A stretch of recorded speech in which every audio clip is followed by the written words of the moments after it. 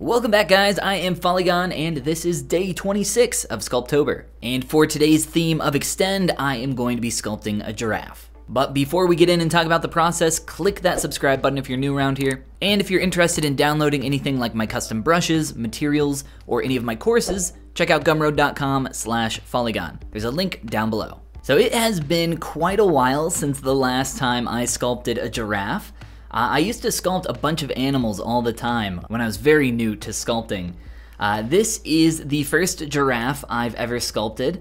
Off the top of my head, I feel like I have sculpted another giraffe recently, within the past couple years or so, but I couldn't find it. This giraffe here is from about 6 or 7 years ago. It was right when I was getting into digital sculpting, so that's actually one of my very first digital sculpts ever. Before that, I didn't have any art background, any art experience, had barely picked up a pencil, let alone a digital pen for like a Wacom tablet or anything like that. So yeah, I was very new back then, but one of the ways that I got introduced to sculpting was through something very similar to what we're doing here for Sculptober.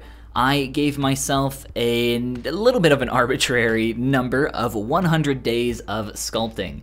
It started off, I want to say as like a 30-day, month-long challenge, and then I said, you know, screw it, let's go for 100, and just kept doing it every single day, sculpting something new. And they were terrible, they were absolutely horrible. But it was a really, really big learning experience for me. I learned a ton back then. It helped me progress through a lot of those early awkward stages, and I went from zero to working as a professional digital sculptor in a little under 2 years. I think my goal was to get a full-time job in 2 years working as a digital sculptor, and it was just a few months short of that. Again, an arbitrary goal of 2 years, but I think it's nice to have a goal whether you hit that or not. It gives you something to kind of strive for. This time with Sculptober, I know a lot of people are using it as a great way to get in practice, you know, get in the daily work.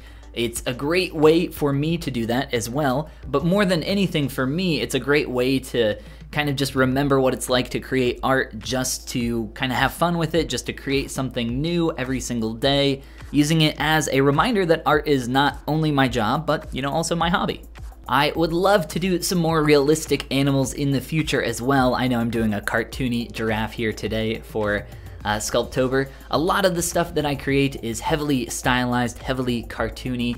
I really like to sculpt cartoony stuff simply because it's stuff that doesn't exist in real life. It's an interpretation of something that might exist in real life or something that doesn't exist at all. I'll also say that there's a little bit of added job security, although that's not why I do it. I just enjoy creating stylized works. But there's been a lot of advances in AI as well as just automated processing for creating more realistic work more easily.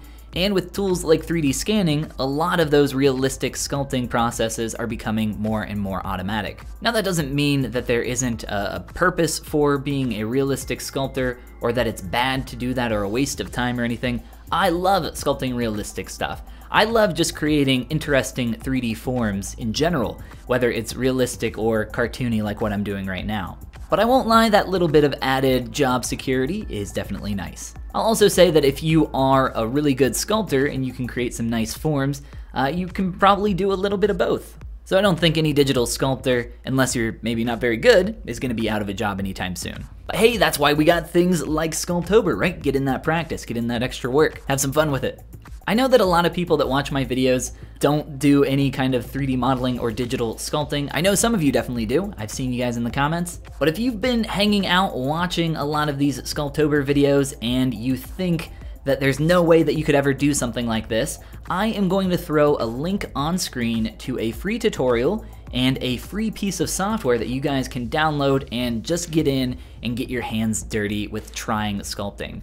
I personally recommend, if you don't have a graphics tablet, you can get a really cheap one online for, I want to say like $25 to $45 for just something small and simple if you want to give that a go. But if you just want to try out the software and play around with it with a mouse, that's totally fine too. Again, there's a link down below for you guys. It's called ZBrush Core Mini. It's the free version of the software that I use. It's very pared down, very simplistic, nowhere near as powerful as what I use here, but that is why it has the hefty price tag on it.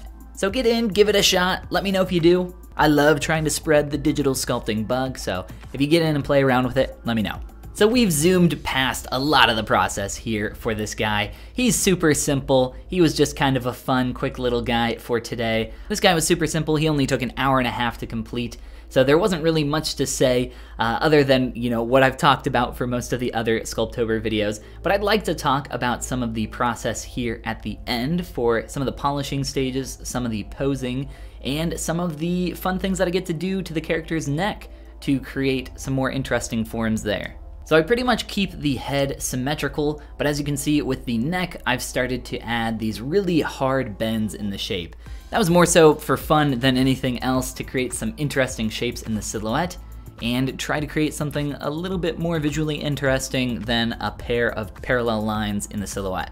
I'll talk more about the neck in just a moment, but in terms of painting on this guy, I've been wanting to talk more about painting in a future Sculptober video. I know we only have a few left here, or a little more than a few, but I would like to talk about painting more in the future. This guy doesn't have a ton going on in terms of paint, but for the process here, I start with a simple, that basic off yellow, desaturated color, and start playing around with the value, hue, and saturation to try to find something that feels a little bit more visually interesting. I didn't want to do some kind of standard super saturated yellow. I'd like to be a bit more interesting with my colors if I can. So you can see here that I start with this super dark color for the spots. I guess they're spots for the giraffe. They're not really round. I'm not sure if spots have to be round though. Either way, I start with a really dark color for those and then go back through and start adjusting them to find a color that I like a little bit more. So painting is definitely a little bit of a back and forth process, even on something super simple like this giraffe. Then down to the neck, I play around with cleaning up the geometry here and add in a few slices. Anytime you can do that to a piece of geometry like this, it's very helpful to get some cleaner bends, cleaner angles around those sharp turns. As you can see, there's these different colors or segments separating those sections of the neck. Those are called polygroups, and I use a remeshing tool in ZBrush called Z-Remesher to specifically force the geometry. Even though it's an automated tool, you can have a little bit more control over it with stuff like this, but I force it to give me what's called an edge loop around those areas. So this kind of stuff is really important for animation because you can get forms to deform in a specific way. For me though, I'm not animating this, but I'm sculpting on it, and I want the flow of my edges and the flow of my polygons to go in a specific direction to better help my polygons or my form already be heading in that direction so that when I sculpt on it, it's a little bit easier to deform in the way that I need it. Talking about the neck a little bit more around those tight creases, I am creating what is called a half lock fold.